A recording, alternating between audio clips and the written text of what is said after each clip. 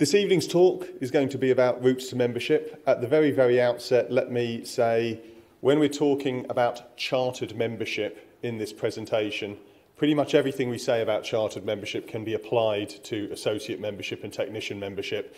So we're not going to prolong the presentation by saying chartered, associate, technician. Just take the term chartered to mean all professional grades. If you wish to take notes, feel free to do so. Hopefully, if the technology stands up, this will be recorded and it will be on the website for you to look at if you have trouble sleeping in future weeks and months to come. Equally, if you email me, I'm more than happy to send you a copy of the presentation so you have one for your personal use. Right, on to this evening. So, routes to membership. We'll cover the actual routes to membership. That will largely entail academic qualifications, your application procedure, which we've changed in recent years, hopefully to make it a little bit more accessible and a little bit more flexible for you.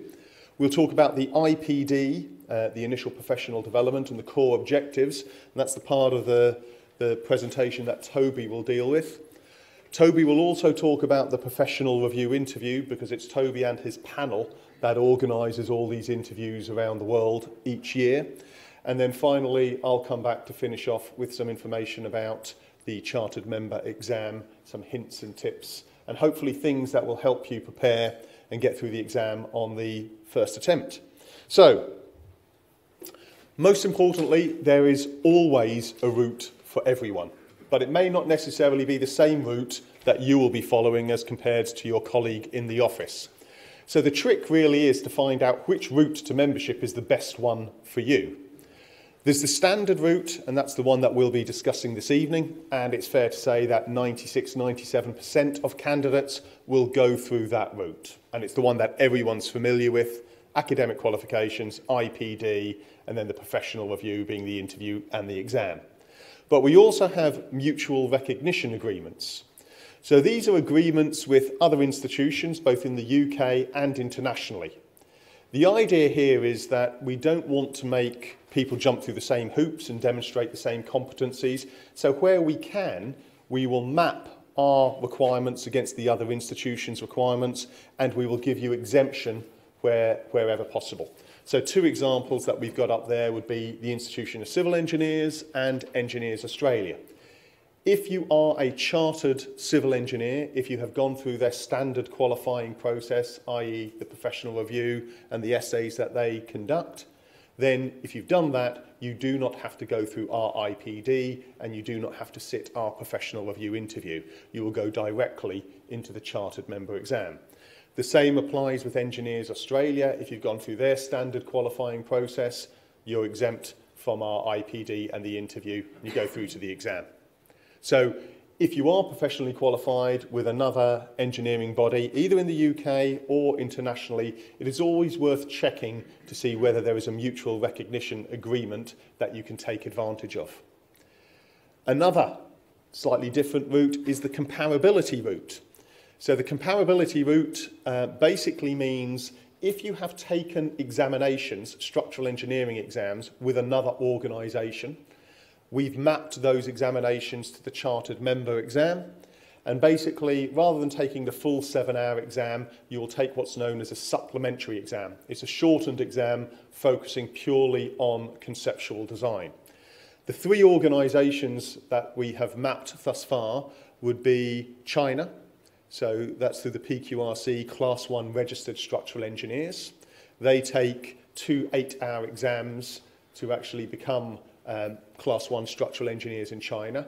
We've mapped that exam against our chartered member exam, and you will sit a shortened chartered exam or supplementary exam if you are already professionally qualified in China. The other countries, Singapore, and if you are SE licensed in the States. So basically, we've taken their exams, mapped them against our exam, and you'll take a shortened supplementary exam as part of your qualifying process. If you are working in a research and development area, environment, normally you're looking at academics for this particular route, then you might like to go through the research and development route. The idea is the sort of work that you're undertaking, very much at the forefront of research, means that taking the chartered member exam is not the best vehicle for you to demonstrate your chartered member competencies.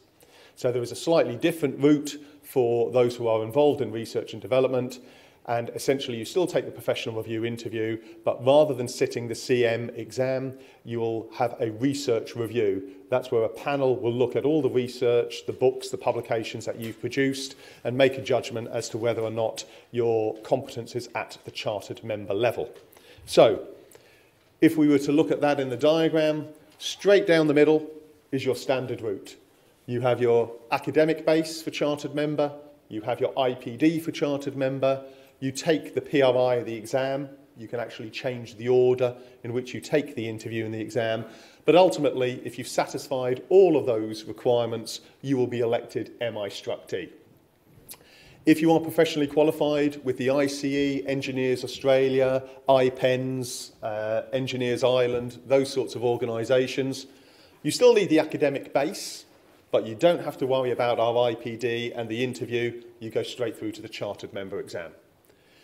If you have passed the exams in the US, in China or in Singapore, academic base, IPD, do your interview, you are exempt from our exam, you take a comparability supplementary exam, and again you're elected through to chartered membership. And on the far left-hand side there you can see the research route.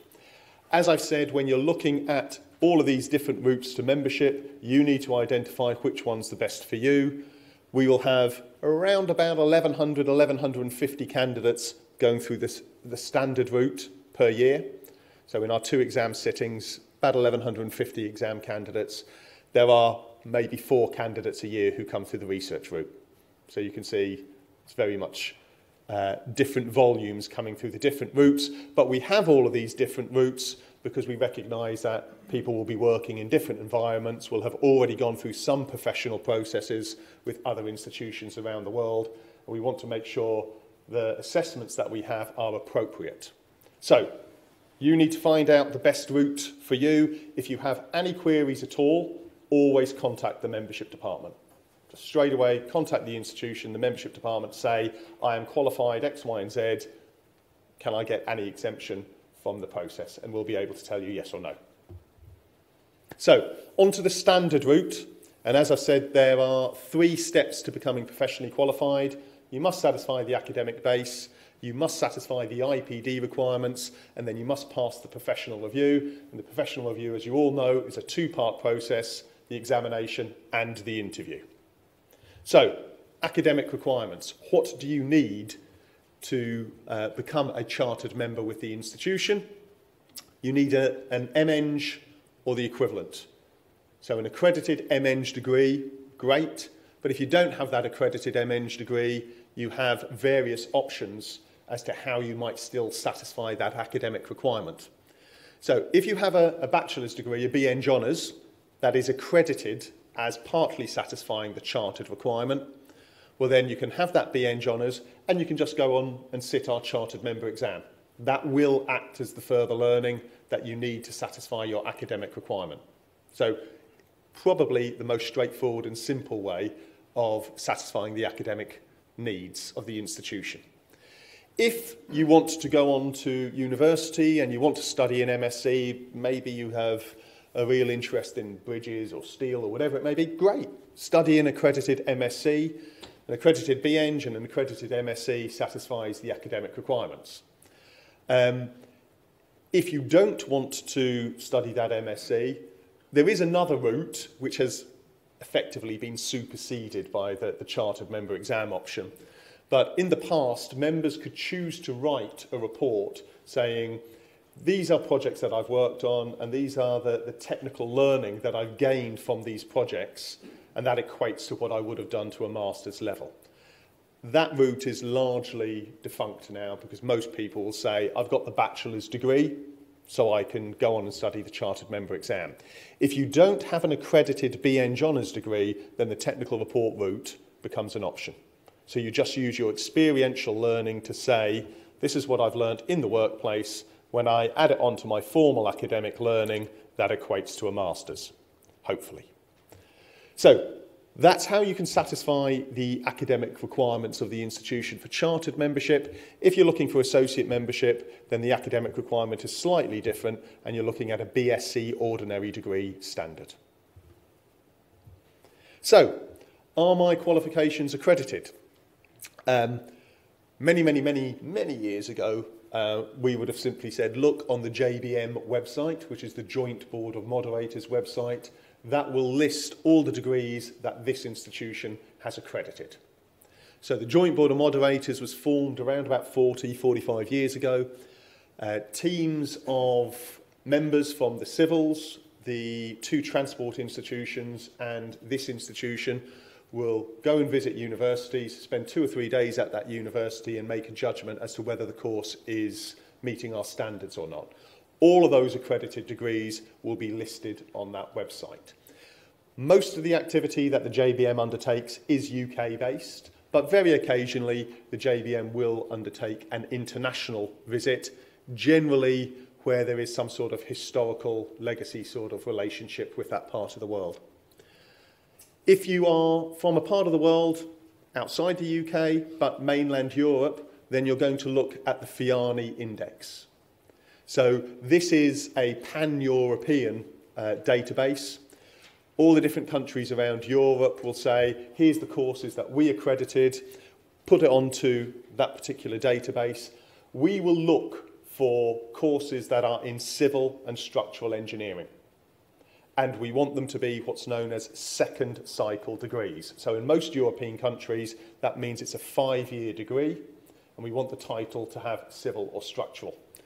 Where that is the case, you know, I've got a degree from the University of X in Germany, and it's a 5-year program, the first part being a 3-year degree, second part being the 2-year specialist master's element, and there's civil or structural somewhere in the title. Fantastic, it's automatic. We can say you are accredited.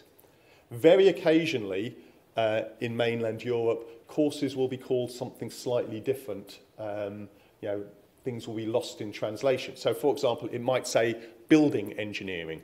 Now, in building engineering in the UK, you might think, well, that's CIBSE. That's the building services. Are they talking about that sort of thing? So you have to be very careful about the titles of the degree. If it doesn't contain civil and structural, then we need to look at it in a little bit more detail, and I'll come on to that in a minute or two.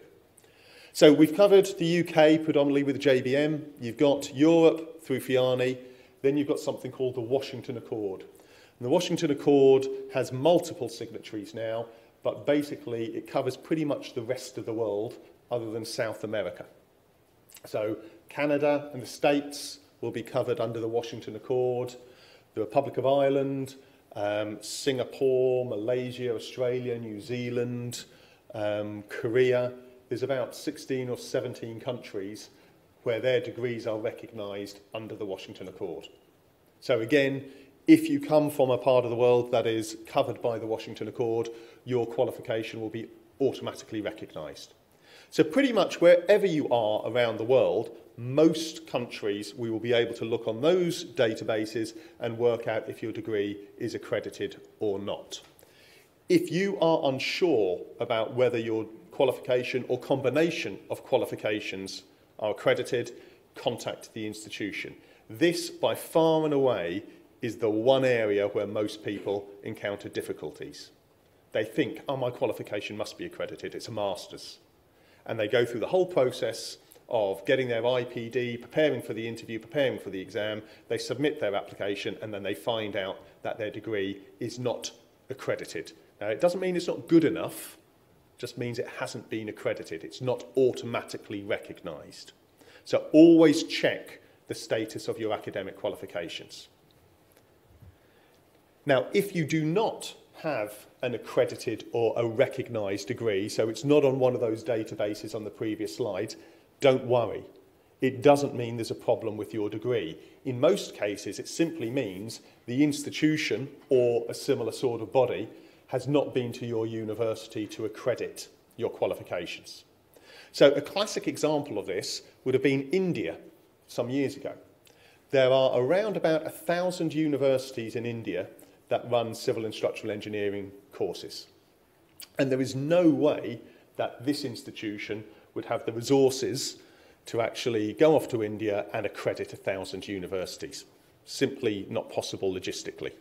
And I'd never get back home to see my wife. She'd probably be happy about that. But simply not going to happen. So what we had was a situation that people were going to very, very good universities, you know, IIT this, IIT that, brilliant. But we couldn't automatically recognise or accredit the degree because we'd never been to the university. So straight away those people would say, well, what do you mean my degree's not accredited or not recognised? This is one of the top 8 universities in India. What's the problem? It's not a problem with quality, it's just the process that we have to go through. So, in those circumstances, we would say to the candidate, we are going to look at your academic qualifications on an individual case basis. We're going to take your degree, we're going to take your transcripts, we're going to look at the modules you've studied, we're going to compare that against what we'd expect to see in an accredited MEng degree, and then we'll tell you whether your degree qualification meets our requirements or not. In most cases it will. Occasionally you'll get a set of qualifications where maybe there wasn't enough geotechnics or there wasn't enough materials or there wasn't enough structural analysis. If that's the case, if there's a deficiency in some way, we would say to the candidate, got a good degree, but you need a little bit more in this area, and we discuss with the candidates how to make up that very small deficiency. So, hopefully your degrees will be recognised or accredited under one of the agreements. Great. If not, you go through this individual case procedure. Panel of people will look at your qualifications on an individual case basis and then hopefully tell you that you meet the institution's requirements. So, that's the academic side of things covered. Onto the application procedure. Now, as I said earlier, over the last couple of years, we've looked at the process, the application process, and we've tried to be more candidate focused. So think about what makes life easier for you. Some years ago, we decided having 2 exams a year would be a good step. So previously, we used to hold the exam just once a year in April. Feedback from the young members, panels and groups around the country and around the world basically said, it's bad enough that you fail the exam. The fact that you have to wait a year to sit it again is really quite upsetting. So 2 exams a year gives you more flexibility to choose the best option for you. What we've also done is given you flexibility in how you choose to sit the interview and the exam. So before, you had to sit the interview first before you could progress onto the exam. Now you choose. So if you want to choose the exam first, great, sit the exam. If you want to choose the interview first, fine. If you want to basically sit them in parallel, clearly not on the same day, but roughly around about the same time, again, that's up to you. So what we now have is an expression of interest form. You can submit it at any time of the year. So there's no deadline as such. All this form says is, hello, I'm Darren, and I would like to sit just the professional review interview. Or I would like to sit the exam. Or I would like to sit both. So you have options. And then we will take that form, we know roughly what you want to do, and we will put you in to the first available interview or the first available exam. Now, where deadlines come in, it's really a case of deadlines for the exam. So deadlines for the interviews, making sure there is sufficient time to process your application so you can apply for the interviews and the exam. So clearly, if you're looking for a July exam, we need your expression of interest form by the 1st of April. That gives us enough time to process it, get you into the exam, get you set up. Again, if you're going for a January exam, you need to be looking at the 1st of October as a deadline. Complete the forms in full. Toby will cover this in a little bit more detail, but if you've got a work number, a home number, a mobile number, please list them all down because sometimes your reviewers will need to contact you to discuss the best time for organising your interview. So the more communication opportunities we have, the better. As I've said, you can indicate what you want to do, interview, exam, or both, and we'll put you into the first available sitting depending on your preferences. So here is perhaps a model timetable. So if you were to submit your expression of interest form on the 1st of April, the deadline for your exam would have been the 31st of May. You would have sat the Chartered Member exam on the 4th of July. You then need to submit your professional review interview documentation, the next deadline for that being the 1st of September. You would be interviewed around about November or December. The exam results would be released in October of 2019, the PRI results released around about January 2020, and assuming you pass the interview and the exam, you'd be elected in February of 2020. So what we've tried to do now is give you the flexibility to take the interview and the exam in whatever option you want or whichever order you want, and also potentially shorten the timetable it takes to get through both the interview and the exam and ultimately get elected as a chartered structural engineer. So, the professional review interview timetable. The professional review session has not changed. So there is still one interview session a year. You don't get the opportunity to say, oh, I'm sending in my EOI form in February and I want to be interviewed in April. No.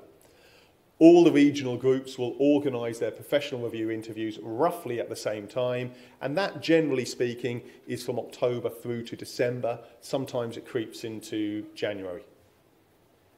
So if you want to go for your professional review interview, you want to make sure that you're submitting your application on the 1st of September, and then you're ready for your interview sometime between October and January. South Eastern counties, I believe, are November.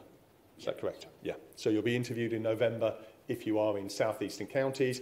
If you're part of the North Thames group, they tend to hold all their interviews here over 1 or 2 days. And again, that's normally end of November, beginning of December when they organise that. Okay, so that concludes the first part of this evening's talk, where we've covered academic qualifications and the application process itself. Toby, who is a very experienced reviewer and acted as coordinator for the South Eastern counties for some time, most importantly is now chairman of the Application and Professional Review Panel, so looks at this process internationally and will handle over 500 applications and interviews a year. He will now give you a reviewer's perspective and some hints and tips as to how to make friends with your reviewers. Over to you, Toby. Bear with me, I'm just trying warm walls.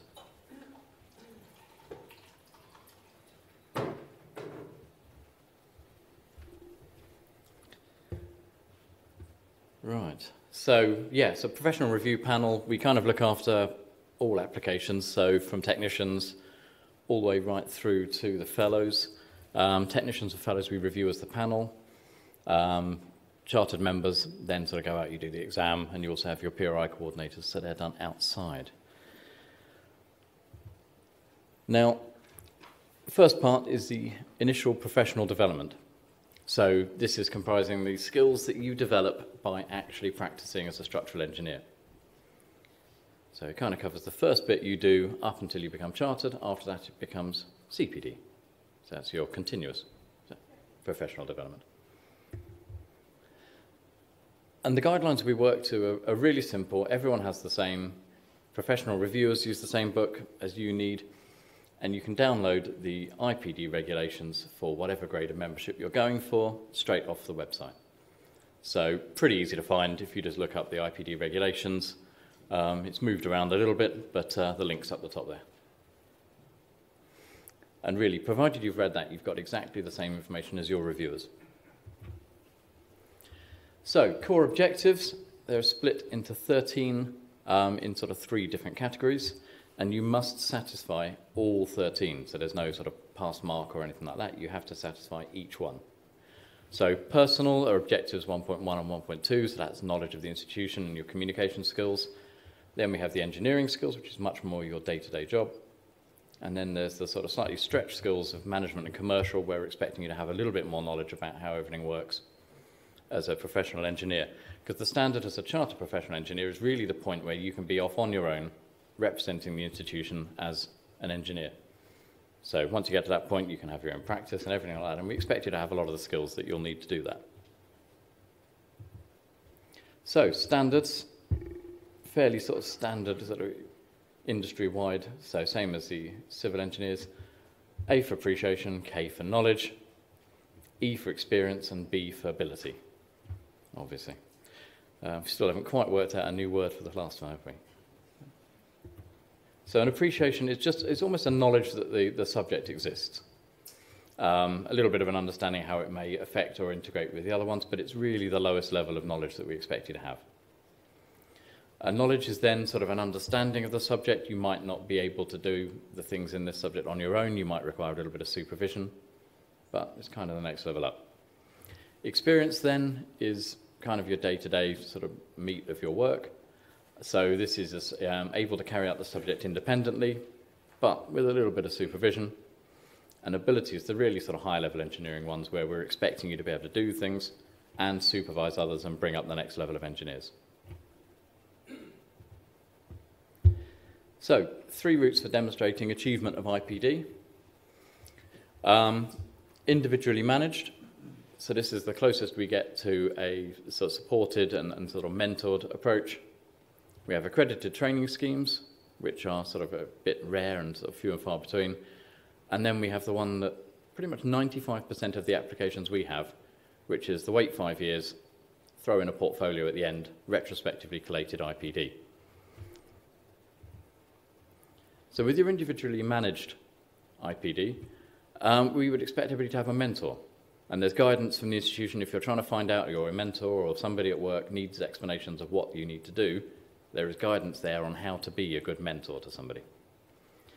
So you should meet your mentor on a quarterly basis, and you'll be completing a diary as you go.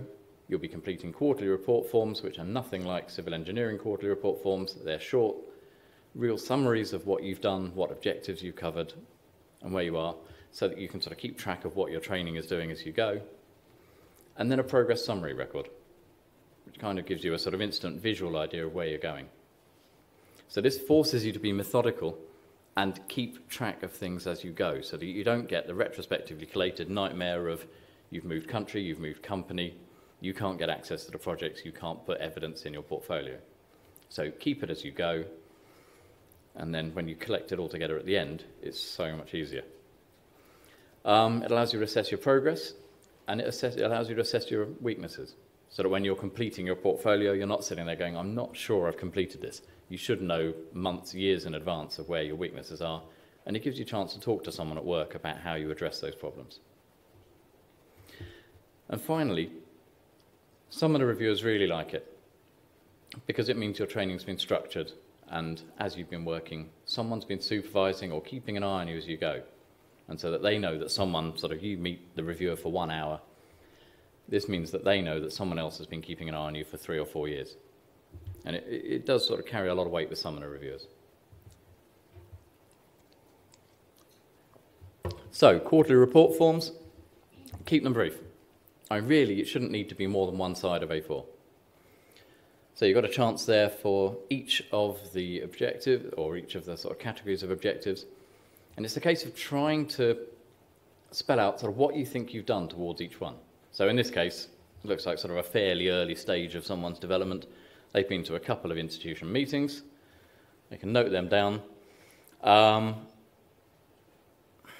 they sort of seem to have put down sort of working on something to develop a bit of communication skill. So that means sort of in 3 years' time, when they've forgotten entirely what they've done sort of last week, they've got a real list of all of that evidence, and they can put in sort of whatever certificates they feel like they need, any presentations, any sort of drawings or stuff that they produced, so that they've got all the evidence to hand at the end. Then development action plan, kind of an opportunity for you to write in what you think you're going to do next time, sort of notes to self really of what you want to be carrying out next time, and then a chance for the mentor to put their comments in. And this is their opportunity to say, yep, I agree, I think they're sort of meeting this standard, and that and also sort of give some steer as to what the candidate should be looking at to do in the next quarter. Your progress summary record, and we don't particularly mind how this is presented to us. Again, it gives you a bit of a chance. You can either do it as, I want to sort of reach and sort of label it along the top with your AKEB so that you know sort of where you've got to, or in this case, you can do it every time you have a sort of quarterly meeting, you can write down where you are on each one so you can sort of track your progress. And this quickly allows your reviewer to see that sort of you haven't had a chat at the end of it and very quickly just signed everything off. It shows that you've progressed through, and it also sort of helps you understand where you're developing weaknesses or where there are gaps still, rather. So, accredited training scheme, if you're doing one of the other training schemes, this is where I always get a bit vague, but if you're running a sort of an accredited chartered sort of civil engineer agreement or Hong Kong institution agreements, you can use those to sign off the first part of your training. I'm not quite, so how exactly does that work? Effectively, the idea is, again, trying to avoid duplication. So many candidates will be going through a training agreement with the ICE. They go home on a Monday night, spend a couple of hours filling out their ICE documentation. They go home on a Wednesday night, and they spend a couple of hours filling out their IStructE documentation. And then they look and they say it's 80, 90% the same. Well, we don't want you wasting your time duplicating work and form filling. We will use the ICE documentation, we will use the HKIE documentation, Engineers Australia documentation, whoever it is. The key point is, as long as your documentation shows that you've satisfied our 13 objectives. So you do get some horror stories occasionally where a person said, I passed the civils training agreement, but they've never done any structures work. Well, clearly that's great, you've satisfied the requirements for the ICE, fine, but that doesn't satisfy our core objectives. So if you're going to use the documentation from another institution, feel free to do so, but make sure it does address our 13 core objectives. Thank you. It doesn't get you out of doing the portfolio, though? No. The only way you can do that is if you've got full-on chartered with another institution, and then you can go by mutual recognition. But even then, still have to do the exam. So, retrospectively collated. So this is still, for some reason, makes up 95% of people, and these are people who like leaving it all to the last minute. Otherwise, you'd be doing something else, probably. And if you haven't started, and you're 1 year in, and you haven't done any of your quarterly report forms or otherwise, or you're not doing any other training agreement, just carry on, get to the end, do your sort of retrospectively collated route. But more important than anything, whatever you do, keep evidence as you go. The most important thing is, at the end, you're going to need to send your reviewers a portfolio of your work. Just don't leave yourself till the end to try and find it all. So, applications. At the time when you submit on the 1st of September, you have to send in your application form, which is nice and easy, quite short. 2-page experience report, and all we're looking for there is a CV. Really, we're not looking for anything sort of particularly clever. It's kind of telling us how you've got from when you graduated to now when you're applying to become a chartered member. So, brief details of your sort of what you've done in each job, but no more than that. Don't overcomplicate it. And then your IPD final report forms for each of the 13 core objectives. And this information then gets forwarded to your reviewer pair by the institution once it's all been checked out. So your IPD final reports should be positive. So don't raise questions in the reviewer's mind. You're trying to say to them, I believe I am ready, and this is why. Make them personal, say what you've done, not what your company's done or what was done on the project or what the team did, and be specific with what you've talked about. So again, we're trying to make it easy for the reviewer. So here's a poor example. Now these are, again, you don't have to particularly note these down. If you download the IPD regulations, everything here and of this is taken from them. So these examples are in that. So, poor example here, still plenty of words, so it looks like it might be fine. They've more talked about, well, they haven't said what they've done really. They've talked and they haven't related it to projects or anything in their portfolio. They've talked about the objective in general, explaining to the reviewer what the objective means. And the mentors added nothing at the end. So, you might as well not have written anything. And it's going to lead to extensive questioning. The idea being, by the time you've sent your portfolio, by the time you turn up to the review, your reviewer will have read your portfolio and will be fairly happy that you're already ready. And then it's just now a long chat with someone who's already pretty much convinced that you're there. You've got to kind of think of it as trying to put them in that frame of mind. Note that the mentor's comments are only compulsory if you're doing the individually managed. If you're doing retrospectively collated or otherwise, you don't actually need anything in there. Average example, it's kind of personal, says what they've done. So they've given some ideas of the activities, but they should be given a little bit more detail. And giving references is really handy, saying, as you can see on page such and such, here's an example of whatever I've done. Mentor's positive, but doesn't give a lot more detail. I mean, it's merely said, yep, they're ready. And again, still only compulsory if you're doing the individually managed route.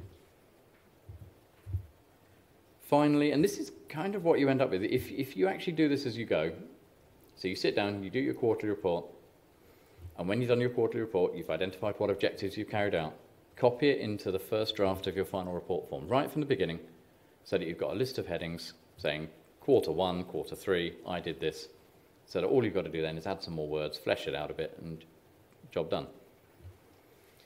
So here's what kind of happens if you do that. So they've given examples of the projects they've worked on, they've given detailed information and clear references so that you can go and look if you're interested in that part of the portfolio. The mentor's done better than I normally do, but given really sort of plenty more words than I manage, but positive, specific references and really sort of demonstrated that they have been with that candidate throughout their training. So again, giving confidence to the reviewers that they've taken their review seriously. Now, next, the professional review itself is a two-stage process consisting of the professional review interview and the institution exam. And kind of absolutely fundamental that you think of them as two totally separate things to pass, utterly unrelated to each other and both needing to be passed separately. So the interview is organised by your preferred regional group, and to bear with sort of the size of the review panel, sometimes if enough candidates apply to one, you might get your second or third preference. But we do try as best as possible to sort of comply with your wishes, and if there's a particular reason why you can't make another one, then these things can be accommodated. Each review or each panel will have a set of volunteer reviewers, and depending on how many candidates it has, depends on the size. North Thames has probably the largest, maybe Hong Kong actually. North Thames have a good number. Southeastern, which I look after, has about 50 reviewers. And the reviewers' pairs rotate generally sort of year on year, so we get a bit of consistency and different people working together. And every year we have a yearly seminar in May, which discusses the process and gets a bit of feedback from the previous session. So applications are received by the institution in September. They then get forwarded to the regional groups sometime around mid-October. So job of a PRI coordinator, if you ever want to do one, is 10.5 months of inactivity, followed by sort of a month and a half of reasonable stress. So the moment you get those as your regional group, we then pair the reviewers with interviewees and we check for conflicts of interest. So that gives us a couple of weeks to talk to our reviewers, try to sort of identify any early conflicts, and then we write to the interviewees with the time and location. Normally, these will be conducted within November and December. We're really strict in Southeastern because we have a large number to do. We do it on one day, in this case, 29th of November in Croydon. And the key is to kind of respond to ASAP. It's not easy to change, but we can if there are particular problems. If you're on holiday, we can arrange them outside of the session, but kind of hope if we're telling you now that it's going to be in November, that hopefully you won't plan anything on that day. And then you've got to post your additional information directly to the reviewers, giving them 2 weeks to review it prior to the PRI. And that's kind of a hard deadline because our reviewers, depends, some of them will look at it the night before, some of them really like to have had it for the whole 2 weeks. And if you send it to them after the deadline we give you, the reviewers have every right to turn around and say, we're going to have to postpone or cancel. So make sure you get your stuff in on time. Individually managed routes, you'll be sending in your portfolio. There's going to be a theme to this. Plus your IPD quarterly report forms and your progress summary records showing how you've got to where you got to. And then additional information you may want to have with you or should take with you to the interview would be your personal development records, so a diary of what you've been doing, and any further examples of work. Although, to be fair, most of the time, we're just going to go through what's in your portfolio. So you should have everything you need there. Accredited training scheme. So that's sections of your training agreement, which are with whatever institution you've done that with, plus, again, your portfolio of work, plus a diary and anything else you feel like you want to bring as a security blanket on the day. And then retrospectively collated, it's just your portfolio, plus diary and examples of work on the day. So your portfolio is kind of the most important thing. Your reviewers will be sent all of your forms, but whether we'll look through them, mostly we'll look at the phone book sized. Ah, that's a terrible reference. Phone books don't look like they used to. There we go. Back in olden times. But your portfolio is the main thing we'll look at. Examine your reviewer, or imagine your reviewer is a volunteer. They're normally busy, they're normally senior members of the profession, they might have their own practice, they might be a busy senior member of a larger organization, but the important thing is they're busy. They want an easy life, and they want to be led through your training. So really, we want that portfolio to prove to us that you completed your IPD. You no longer have a choice how you present your work. So from 2016, so anybody nowadays should be considering it as presented in core objective order. And reviewer, by reviewer I mean my personal preference, is that at each section you put the page from your IPD report form. So don't expect someone to print out all of your IPD report forms, bring them, and then sit them with your portfolio. Just start each section with the completed page from your IPD report, and then put the evidence behind it. Make it absolutely as easy as you can. Put tabs in whatever you can, but keep it simple. Don't make us, I mean, just nothing makes me more annoyed than sort of 2 days before having to print out and try and sort of assemble it myself. The IPD regulations highlighted earlier contain all of the portfolio guidance. Each portfolio should include the portfolio checklist to make sure you've included everything. And it's a maximum of 25 millimeters in depth double-sided or 40 millimeters in depth single-sided. We'll sort of explain that in patronizing detail in a moment.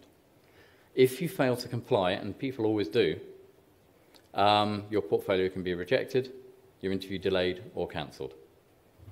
So we're expecting you to be chartered engineers and to be able to follow a brief. So if you can't get this bit right, then it sort of raises questions. And here it is, straight out of the IPD regulation, explaining those details. So you can't say you're not told. So, again, patronizing detail, that is an acceptable A4 25mm double-sided portfolio. That is not a 40mm A4 size single-sided portfolio. This might be. And this is the photo we received from the candidate after we argued with them. That really isn't when you unfold it and look at everything. Before your review, you don't want to be having that email conversation with your reviewers. Just don't start that. It's not going to set them in the right frame of mind for when you turn up for your review. In this case, they luckily contained a load of evidence at the end, and we just binned it.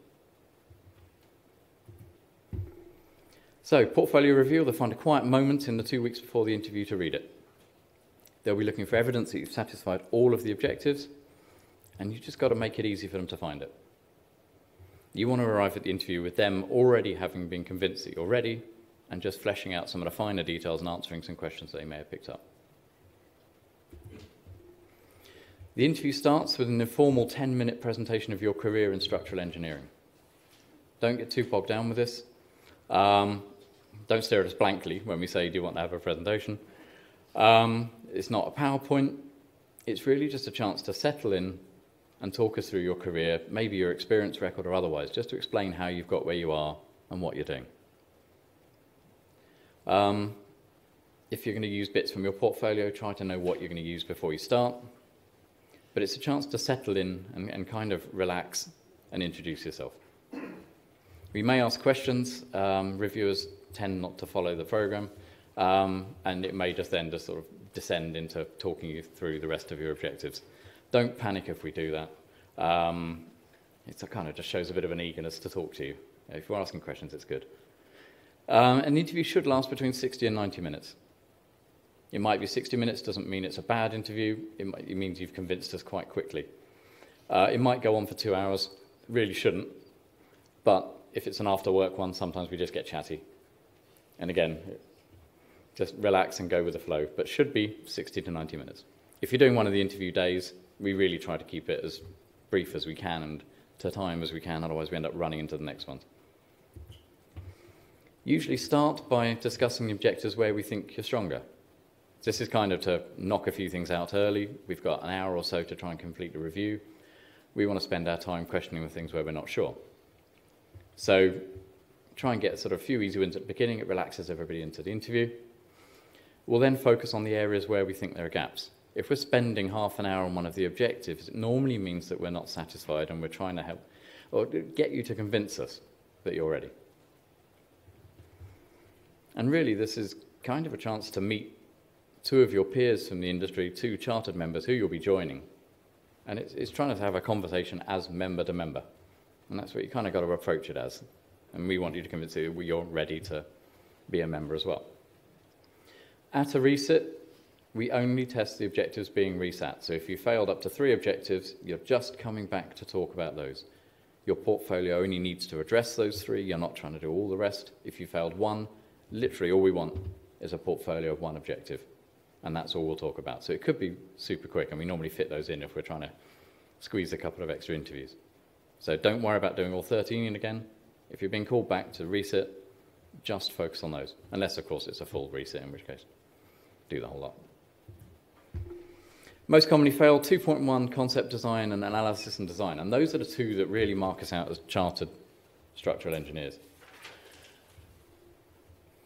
So they're going to be the body of your work, and they have a really high level of achievement that we expect you to attain. So that's where you've got to focus a lot of your evidence. But 2.3 materials and construction techniques can also trip you up. So those ones, again, we're expecting really high levels of attainment. We'll go on to more about sort of what the materials ones includes, but make sure you've got plenty of evidence behind them. You can't ignore the management and commercial issues and some of the awareness ones. If it's in your portfolio, be prepared to talk about it. Have a read of it before you go. Don't put in the notes from a lecture you went to on law and then not know anything about it when we ask you. If it's in a drawing, be prepared to explain what you did in the production of that drawing, whether you actually drew it yourself or how you marked it up. Include markups or otherwise if you're just putting in a CAD drawing.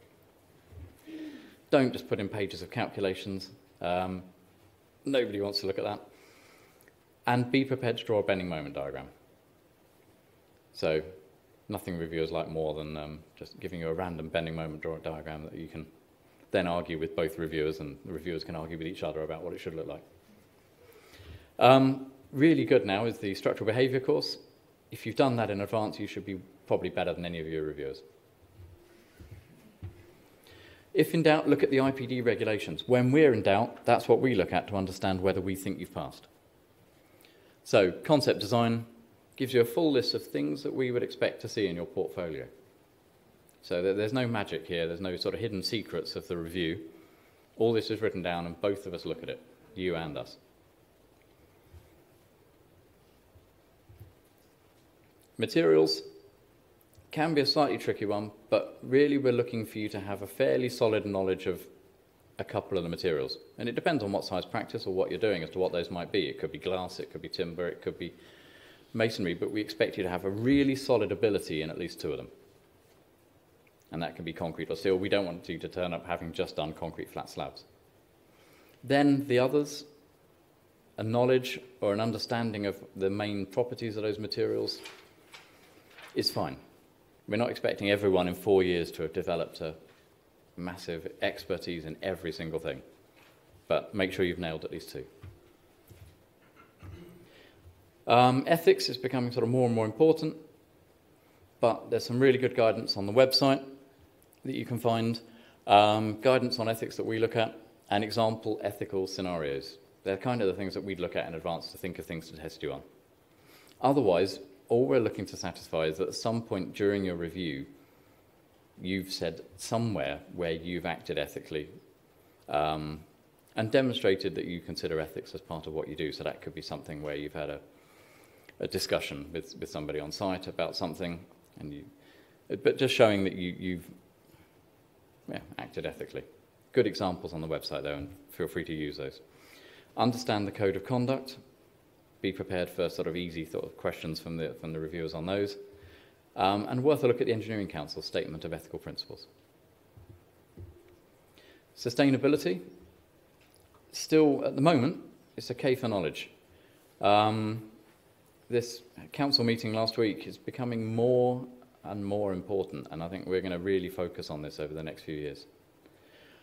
Something that came out over the last couple of weeks was a commitment we're asking big practices to sign up to. So this is board level people that we're needing to sign up, but saying that we want companies to commit to certain commitments to share knowledge, raise awareness of really the impact that structural engineering has within the whole carbon envelope.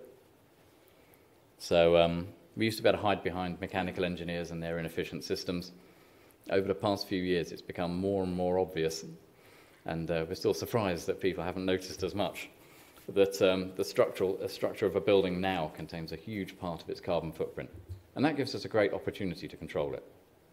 But be aware of what the institution's doing, and initiatives like this that we're pushing, if you go to the main website, is kind of at the front. See if you can get your company to sign up to it and put that in your objectives, because that would be lovely. Exam PRI order. Exam pass does not mean an easier review and that we won't look at 2.1. You can prepare to pass the exam without having really done a lot of concept work at work. We're expecting to see a full folder of your sort of work, doing concept designs, felt pen drawings, and just really understanding how buildings are put together in all the component parts. They are independent. Your examiners, or your reviewers rather, will not know or particularly care whether you've passed the exam. So mentioning it or not, entirely up to you, but don't expect it to give you an easier ride on 2.1. Make sure you've satisfied it through your portfolio.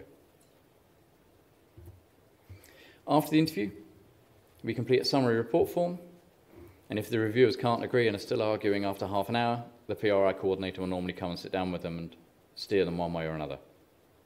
We send the forms to the institution, and the institution writes to you in the new year. Normally, it might even be quicker than that. We try to feed the forms back as quickly as we can after the reviews, just to get them off our desk before we lose them, spill coffee or otherwise. We can't tell you how you've done, but if you failed, you will get feedback via the institution. So we complete a form, because really we're trying to help identify where you need to go away and focus. So expect feedback. They will give it to you freely. And if it's not clear enough, they'll normally come back to us to find out what it was. And that, I think, is pretty much it. So now we're on to the examination.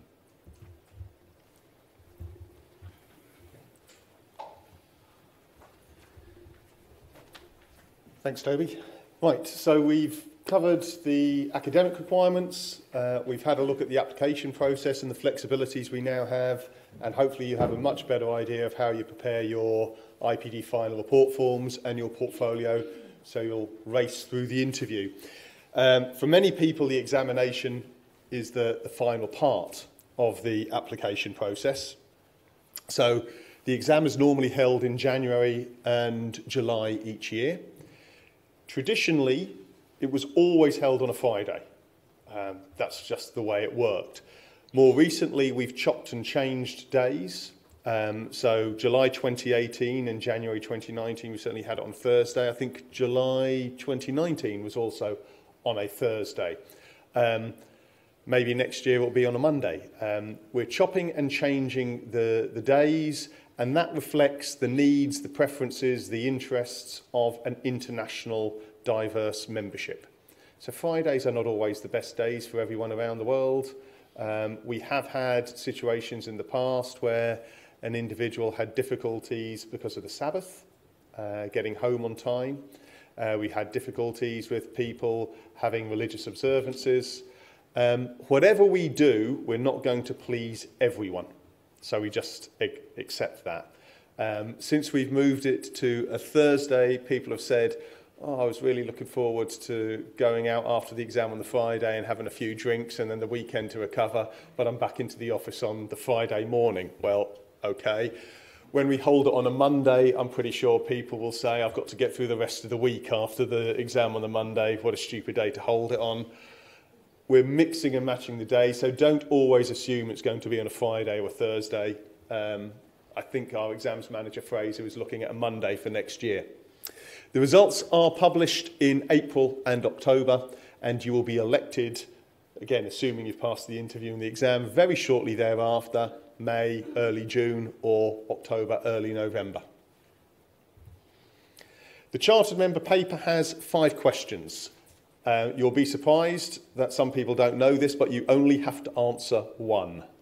So you will look through that exam paper, you will look at the 5 questions, and you will actually decide which one is best for you based on your experience that you've gained to that point in time. Each question is also divided into the same sort of sections. So you'll have section 1, section 2, and each exam will last 7 hours. So that's for Chartered and Associate. So the 5 sections of the exam will test the principal elements of the design process. So section 1 is your concept design. So that's where you've got to do your design appraisal, which basically is saying you're given a brief, you will look at that brief, you will identify the key issues within that brief, and you will produce 2 distinct and viable solutions to that brief. So that's section 1A. You will then have a written communication to a client, that's section 1B. And basically within the question, we will have changed the brief slightly. The client says at the last moment, oh, actually, I want an extra floor on that, or I want a swimming pool here, or whatever it may be. And you then have to write a letter to this client and say, well, if you want this change, this is how it's going to impact my initial design. So it's a communication exercise, but it also means you've got to understand the impacts of that change and communicate that in layman's terms to the client. So that's section 1. You must pass section 1 to get through the exam. Okay? Section 2, you passed all the conceptual design, you're on to the design calculations, the engineering drawings, the construction issues, which is the method statement, program, that sort of thing. Again, you must pass section 2. So there is no point being an absolute whiz kid on section 1 and scoring 49 out of 50, P.S. that never happens, but scoring 49 out of 50 and then getting 0 marks on section 2. Yeah, you've got to pass both elements of the exam. So managing your time and making sure you spend enough time on both parts of the exams is one of the critical things that you have to develop when you're preparing. So, section 1, you interpret a complex brief, you devise appropriate schemes, you write the letter to the client. The first part, section 1A, is 40 marks. So you'll spend a good part of the morning of your exam thinking about your 2 distinct and viable solutions. Once you've got your 2 distinct and viable solutions, and we'll touch on what that actually means in a minute or 2, then you give an appraisal and you say, I am going with option 1 or option 2, and this is why I've chosen this particular scheme. This is the advantages as compared to the other scheme. And then you've got the letter to the client. Now, when I say you've got to pass section 1, you have got to get 20 out of 50. It doesn't matter whether you get the 20 in 1A.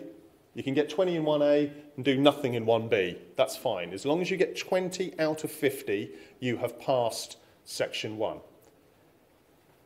Some people will say, I'm going to focus on 1A.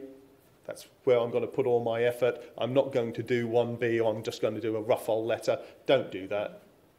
Make sure you plan your exam appropriately, work to a timetable, because everyone is capable of picking up 3-4 marks in the letter. Just identifying the key things and getting a decent letter down to the client, you should be able to pick up 3-4 marks very easily. Okay, so 20 out of 50 on section 1. Section 2, design calculations for all principal elements. Now, if there's one word that you take out of that sentence, it's principal. This is not the case of can I design 8 different columns or 8 different slabs. You've got to identify what is the key thing you've done in this design. What are the key elements of it? So every year we will get candidates who will appeal and say, I designed 8 things in section 2C and I can't believe I failed. That's because they designed the wrong things, or it was repetitive design. But you had a cantilever in that design, but you didn't do any calculations for it. Strange. So it's a judgment call here. What are the principal things, normally the more difficult things, that you will be expected to design? Do the calculations for them. Don't design the same thing 8 times. Your general arrangement drawings and your details, critical details for the proposed scheme, 20 marks. Your method statement and programme, 10 marks. Now again, all we want is 20 out of 50. So it doesn't matter where you get that 20, but again, it's very easy to pick up marks in each section. What you'll sometimes find with a lot of candidates is they start running out of time. So they've spent a lot of time on 1A, 1B, 2C. The drawings often take them a fair bit of time. They don't get enough time to do 2E. You're losing 3, 4 marks. Very straightforward marks. So 20 marks from section 1, 20 marks from section 2. You've got your 40 marks, which is the pass mark for the chartered member exam. So pass mark 40%. Both parts must be passed, but as I've said, not each element, 1A, 1B, etc. Now, the way in which we mark the exam, you will complete your paper, it will come back to the institution, we will scan it in, you will have 2 examiners who will mark your paper. They will mark it separately and independently. So number 1, they won't know who you are. All that will identify your paper is your candidate number. So no names, membership numbers or anything like that. So it's your candidate number. They will mark your paper independently. So examiner 1, who may be based in Hong Kong or India or wherever it may be around the world, and examiner 2, they will do this process separately. There is no communication between them. There's no chatting. What do you think the candidate means here? They will do it independently. So we come up with what's known as 2 raw marks. So these are the examiners saying, this is how I think the candidate has performed. Now, clearly, we have marking schemes, but the marking schemes can never be so detailed as to actually cover every eventuality in the paper. So there's a little bit of judgment involved here, and that means sometimes, as in any exam, one marker might be slightly harsher, one marker might be slightly more lenient in how they're judging a question. So what we then do is have a normalisation programme. So we'll take all of those marks, we'll run a statistical programme, and we'll work out who is slightly harsher, who's more lenient, and you'll get another set of marks, and that will be your normalised marks. So for every candidate, Toby in his day, back in 1852 when he took the exam, Toby will have 4 marks, the 2 raw marks and the 2 normalised marks. And what you're hoping for is all 4 of them say, well done, you've passed. Nice and simple. Okay, you are a successful candidate, you've passed the exam, fantastic. The other, less favourable but very clear result will be 4 fails. Very black and white. So both examiners have said, in the raw marks, you failed. In the normalised marks, you failed. We're pretty sure you failed. Now, occasionally, you get a borderline candidate. And the borderline candidate will have one examiner passing you on raw marks, but maybe on the normalised marks failing you. The other examiner has failed you on the normalised marks, but on the raw marks, but passed you on the normalised. So you can have slight differences of opinion. Someone might have said, Toby, you've got 38 marks out of 40. The other examiner might have said, you've got 42 marks. Now, you've got a split decision there. What we then do is we go to the chief examiner. So the chief examiner is the person who actually prepared the question, developed the question with the help and guidance of the exams panel. But that chief examiner will come in, look at the paper and look at the feedback and the marks from the 2 examiners. That chief examiner will then say whether you've passed or failed. So you get a 2-to-1 majority.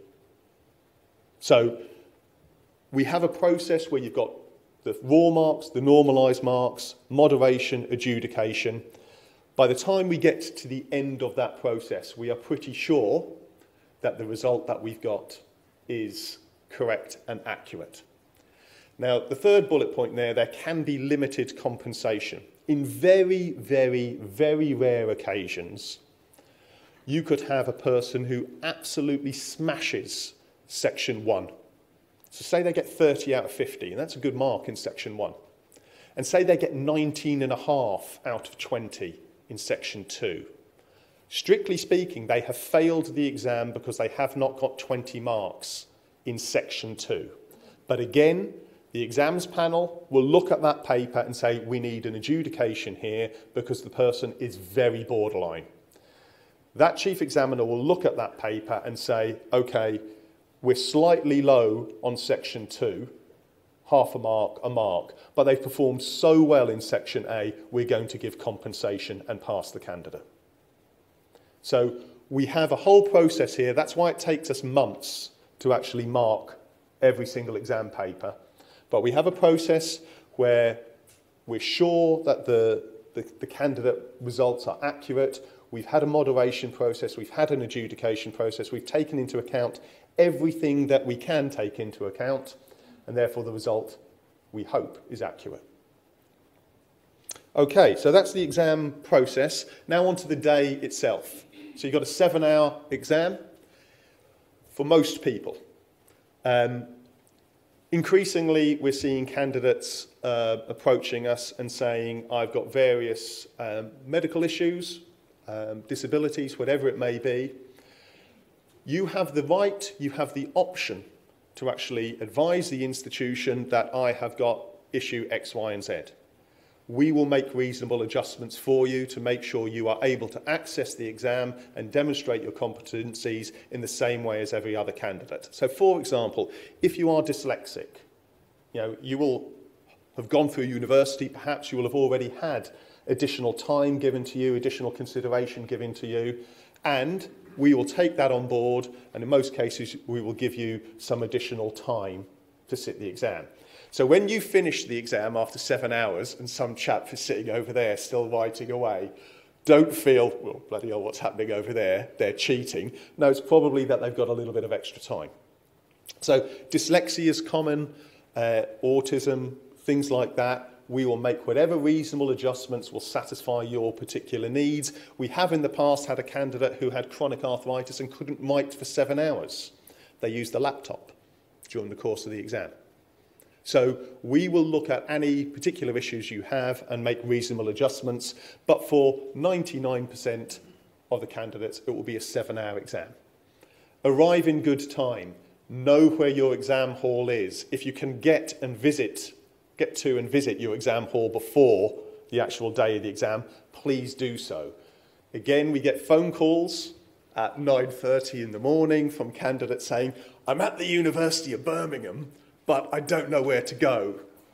It's on the letter that we've given you. It's room, blah, blah, blah. But where is that? Well, I'm not at the University of Birmingham, and I don't know where that room is. So you're going to have to go and talk to someone and find it. And we get that pretty much every year.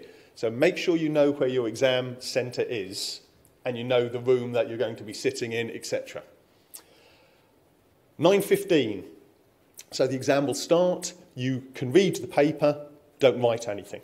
So don't start writing on your answer script or even in the question paper.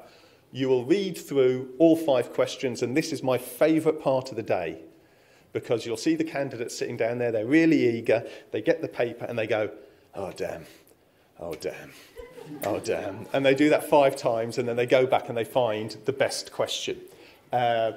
I know you lot will be really depressed when you do that, but I do have a bit of a giggle.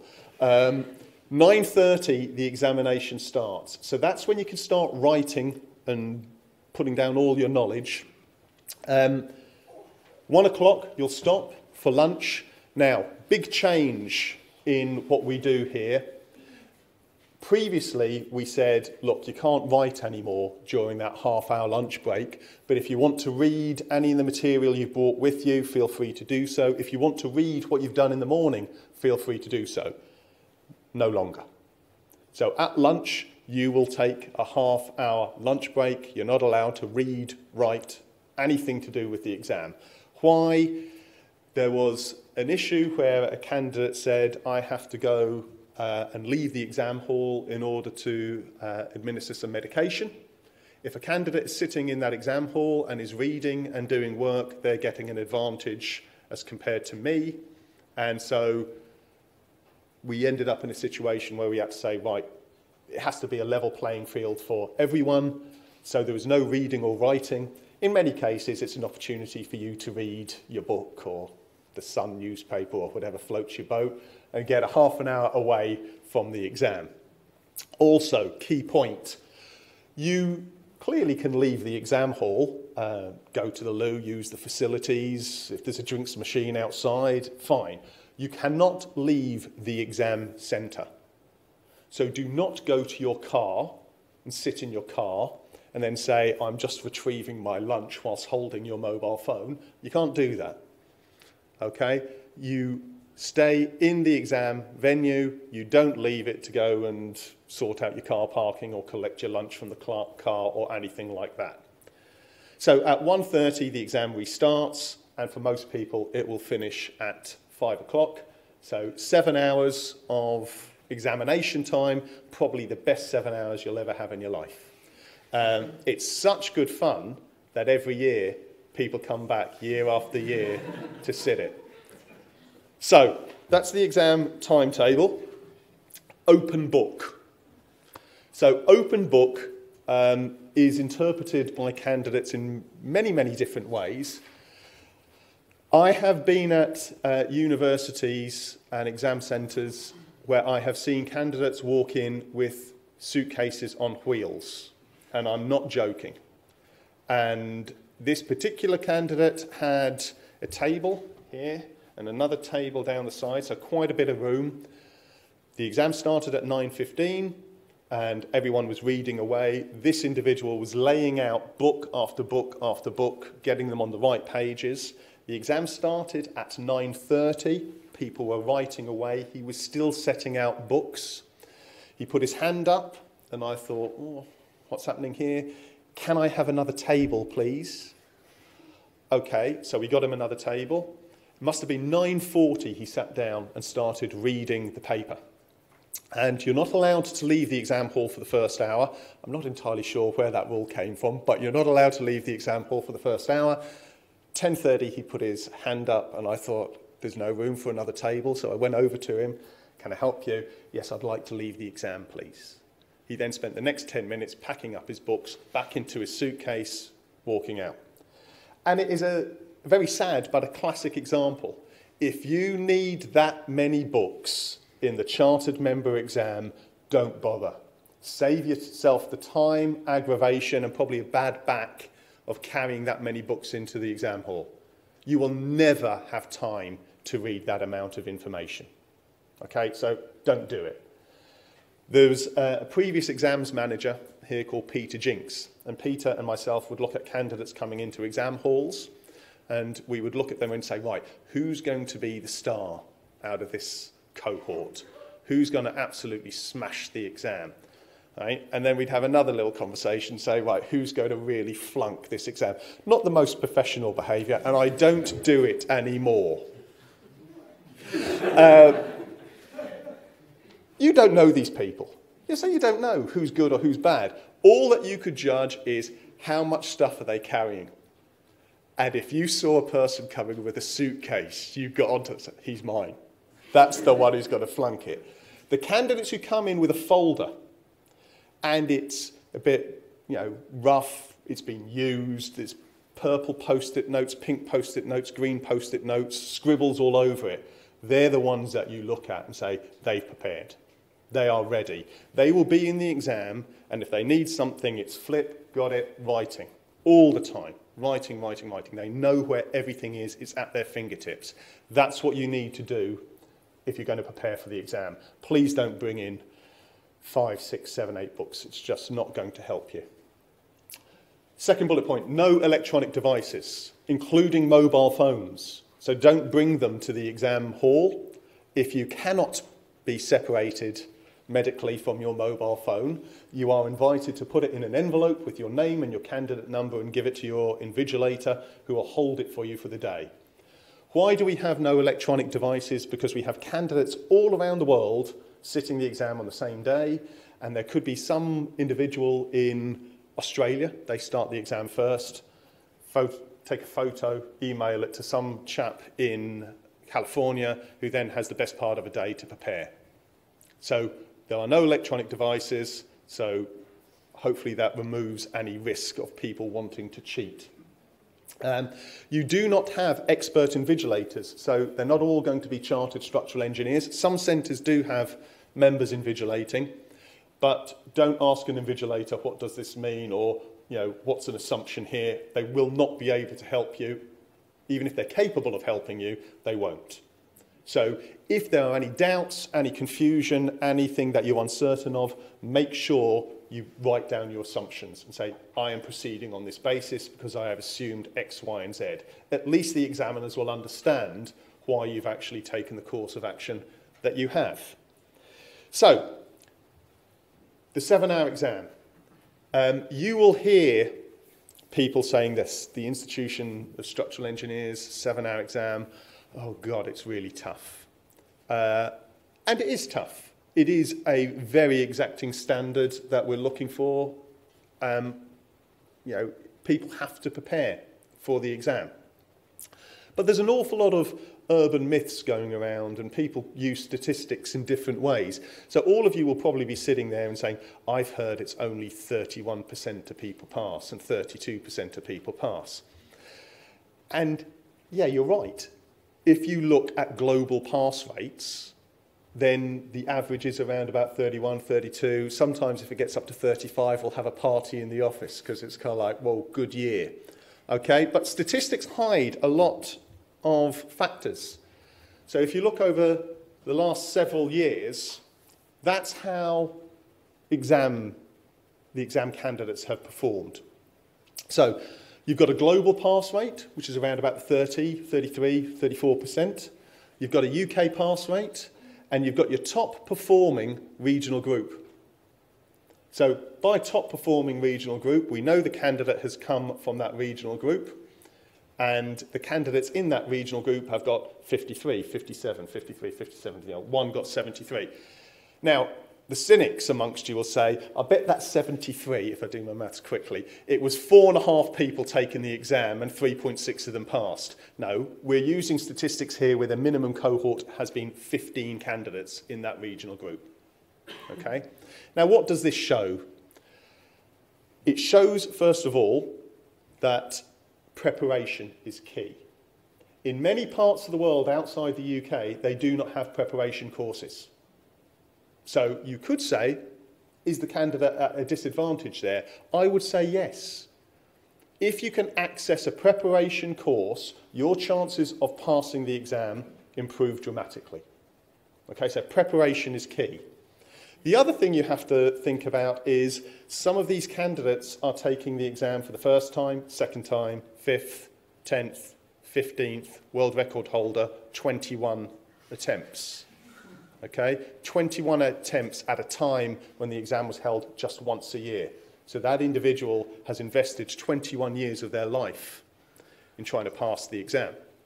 Now, clearly, when you look at the pass rate, candidates will pass the exam on the first, second, third, and then as you go down, it slowly declines. By the time you get to candidates taking it for the 15th attempt, the chances of them passing it are quite low. If you haven't done it in the first 3 or 4 attempts, you might not get there. Okay? Now, when you take out global differences, when you take out people who've been taking the exam multiple times and you're looking at people passing perhaps on the first time, in 2017, first-time candidates, 52% of candidates passed on their first attempt. So actually the exam is a hell of a lot more passable than a lot of people actually think. And when you look at all of these top-performing UK regional groups, every single one of them has an exam preparation course. And most of the candidates went on those exam preparation courses. So when you're talking about statistics, don't quote the 33% global pass rate, saying if I can prepare properly, I'm getting into the 40, 50, 60%. But preparation is absolutely key.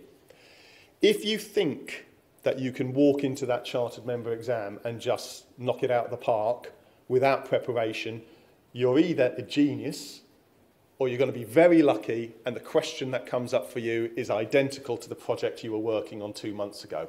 That very rarely happens. But for most candidates, preparation will get them through the exam.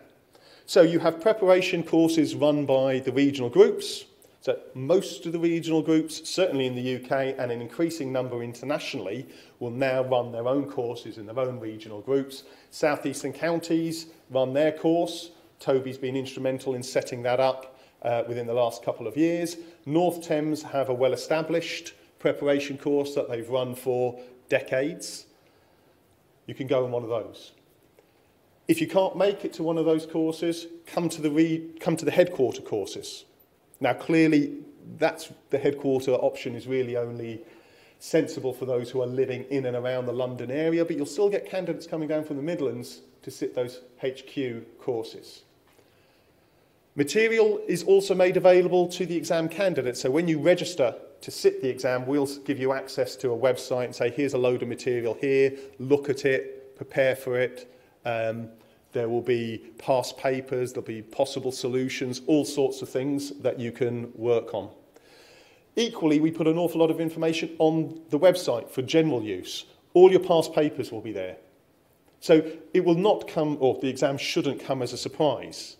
You should be able to look back through several years of past papers and say, actually, pretty much the questions, they're clearly different, but they're generally the same. You get a large span structure, you get a bridge, you get a smaller structure, you know, those sorts of things. A commercial hotel sort of building, those sorts of things. So look at the questions. Look through the 5 of them, think about that's the one that I'm likely to be going for. If you've never done a bridge, you can probably say, I'm not going to answer the bridge question. So you start narrowing down the questions you're going to look at. There are chief examiner's reports. Show of hands. How many people know what a chief examiner's report is? 1 person. Two person. There's a chap at the back as well. Good stuff. Chief examiner's reports, every year, every chief examiner will go through the performance of the candidates on their question. And they will say, this is where candidates did well, this is where candidates didn't do so well. This is the mistakes that they commonly made. If you read enough of these chief examiners' reports, you get a pretty good idea of where candidates trip up each year. Possible solutions. Not model answers, because there is no one way of answering a chartered member question. They're possible solutions. These are papers where normally an examiner has sat down, not in 7 hours of exam stress, and said, this is what I would have done. And it looks pretty and it looks neat and everything's sensible and brilliant. And occasionally candidates will say, well, that's not representative of what you're going to do in 7 hours in the exam. No, it's not. But it is designed to show you these are the things that you should have been thinking about. What are the distinct and viable solutions? That sort of thing. All of this material is available. You should be using it. We also now have very recently launched an online exam course. The idea here is for those parts of the world where there is no preparation, some parts of the world there are no regional groups. We want to level the playing field and make sure that every candidate has the opportunity to access preparation so that they will be able to approach the exam and hopefully pass it the same as any other candidate around the world. So you'll have this online course. This is the sort of material that you'll have on the website. So you'll have exam preparation courses, the actual examiner's reports, the papers, and this is the online prep course. So you can register for that. You get access to the material for a year. And this is just a very short snippet, if it works, of the sorts of material in the online course.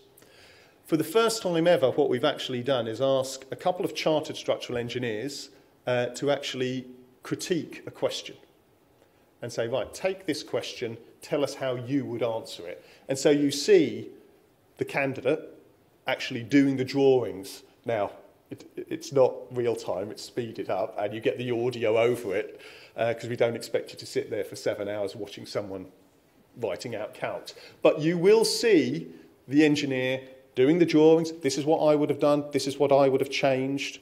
You will see them writing out the calculations.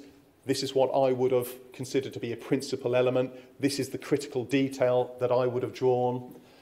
And so you get a real sense of what you should be doing in the examination. So that material is now available. Now, whatever you choose to do, whether it's go on a regional group course, come here for a HQ course, do the online course, you might be lucky. In your company, very often graduates come together and there'll be a little kind of study group. You decide how you want to prepare. The key point being, you must prepare. You are not going to pass the exam unless you actually sit down and prepare for it. And the reason why I know that is because most people cannot write for 7 hours. We have lost the ability to write for 7 hours. You actually need to practice your handwriting. You actually need to make sure you can go for 7 hours. Because every year you will see candidates sitting in the exam and they are writing like the clappers for the first hour. After 2 hours or so, my hand's a bit sore, don't normally write for that long. Right, they get a break at lunch so they can recover for 30 minutes. By the time they get to the 6th hour or the 7th hour of the exam, you may as well give them a crayon because they're writing like that. And they're literally, I've seen candidates almost in tears because it's all there in their heads and they're just desperately trying to get it down, but they can't write quickly enough. And actually, when you look at the quality of the handwriting, you wonder if the examiners can actually give any marks because sometimes it's illegible. You just can't read what the candidate's doing. So you have got to prepare yourself to be able to write for 7 hours. So when you are doing your past papers and you say, I'm going to do a past paper, I'm going to do 2 hours on a Monday night, 2 hours on a Tuesday night, 1 hour on a Wednesday night, football's on the Thursday night, so I'm not doing anything, and the final 2 hours on the Friday night. Well, if the chartered member exam was spread over 5 days, that would be great preparation. But it's not going to help you actually take the chartered member exam. So if you're serious about passing and being one of the 52% who pass on their first attempt, you have got to give up your Saturday and do a paper under exam conditions. Ideally, go and find your mentor in the workplace and say, will you mark my paper? And they will probably say, oh, God damn it, why did I employ you? You are rubbish. Right? But after the 2nd, 3rd, 4th, 5th past paper, hopefully you're getting the idea of what you need to be doing, you're getting quicker, you're managing your time better, you're in a good position to get through the exam. So, what will these exam preparation courses cover? First of all, what is distinct?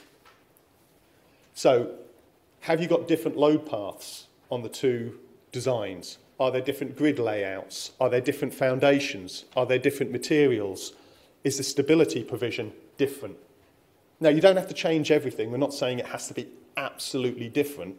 But if you just said, I'm going to design that in steel, and then I'm going to design it exactly the same way and use concrete, no. That's not distinct. So you will not get any marks for your second scheme. You've just changed the material. It's not sufficient. Equally, there's sometimes where the question is designed in such a way that it would be daft to change one element. So you might find, well, foundations. It's crying out for one solution, one foundation design. Well, I'm not going to change that. I'll look at the different load paths. I'll look at the different grid layouts. I'll change materials. I'll do other things. Generally speaking, you must change at least 2 in order for your 2 solutions to be sufficiently distinct. Don't change everything, but one is not going to cut it. Okay? What do we mean by viable? First and foremost, stable. If it's going to fall over, you have automatically failed. So it doesn't matter what marks you got. A lot of your reasoning, a lot of your work might actually be very, very sound. A lot of your design calculations will be very, very sound. But what your examiners will do is mark your paper as an automatic failure point. the chief examiner will come in, look at that and say, ooh, that's dangerous. Doesn't matter about anything else, that's it. Good night, end of. So it has to be stable. It has to be practical. It has to be buildable. It has to be economic. You know, it has to be within the constraints of the brief. You have to read the brief so carefully. You know, it's written in a certain way. You know, if you go beyond and change the brief, if you ignore something, thereby making the question simpler, if you build outside the building envelope, thereby making the whole thing simpler, you know, the examiners will pick that up. Marks will not be awarded for generic responses. So everything you do has to be specific, particularly in method statements. People kind of think, I can cheat here. It's a building. You just knock it out and I'll do a generic one. I'll tweak a bit here and there. And the examiners know this. They know if you've actually thought about the building process and the programming, or if you've just slapped in a generic thing that you've done 101 times. So be specific about what you're doing. Make sure you manage your time and you have sufficient time to cover all 5 elements and hopefully give you 5-10 minutes at the end to actually review it. So this is the sort of material on the website, possible solutions. Question 1 from 2012. So how am I going to design it? So you have your column-free space down here. So am I going to use a truss? Am I going to cantilever things? Are my load paths different? How am I carrying the load through the structure to the ground? Are my foundations different? So there's so many examples of this on the website. And if you look through them and you look through the possible solutions, you'll start thinking, actually, now I'm getting the hang of it. I should have thought of this. I should have thought of that. So yet more possible solutions. So all of this material, you know, I've just taken snapshots here, but you have a report from the examiner who did this saying, well, I could have done it this way, I could have done it this way, I could have done it this way. There's lots of that material there for you to actually get an idea of what distinct and viable actually means. So this is your chief examiner bit. So these are some comments from the chief examiner, and basically lack of understanding or description of general structural behaviour. As Toby said, go on your structural behaviour course, take the structural behaviour exam, you shouldn't have that problem. Lack of sketching. Poor time management. Every single chief examiner will talk about time management. Your method statements were generic. These are quotes from the chief examiners. Section 2D, the drawing should be in proportion, but do not have to be to scale. And this is the classic one. Alternative schemes were generally very similar, most proposing a change of material using steel or concrete. So they're the sorts of quotes that you'll get. Look at the different questions, get an idea of what the chief examiners are looking for. And January or July, you'll be sitting in a hall like that doing your exam.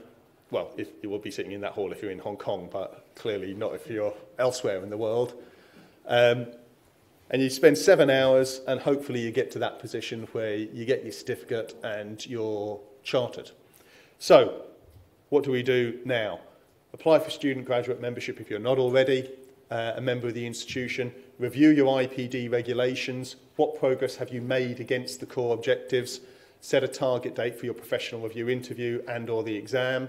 If you don't set that target date, things get in the way and you keep on putting it off, and dragging it out. If you're serious about it, get a timetable, sort it, and then stick to that timetable and make sure you put an awful lot of time aside to prepare for your interview and your exam. Any questions, and I mean any questions, however daft you think it may be, however embarrassed you may feel about asking that question, please ask the question. Because we don't want people misunderstanding or doing something wrong. We want you to get into the interview and the exam and be in the best position to actually get through it. Believe it or not, we want you to pass almost as much as you want to pass. I don't enjoy the appeals that we get year on year. I don't enjoy having to write letters to people to say, I'm really sorry you failed the exam. So do the prep work and hopefully you'll get through on the first attempt.